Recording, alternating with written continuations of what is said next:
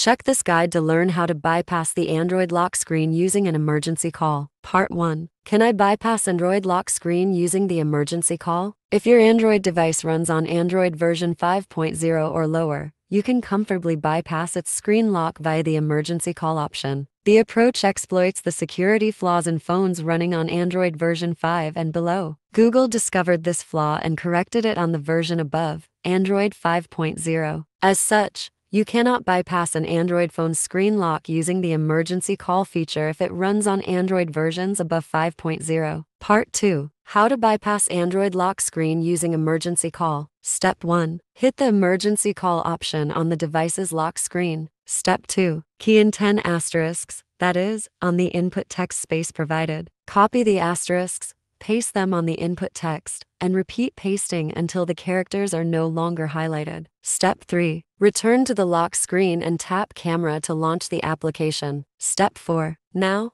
swipe notification and hit the settings option. Step 5. Key in asterisks repeatedly on the prompt window that appears requesting you to input the password. This crashes the screen lock, allowing you to access your device freely.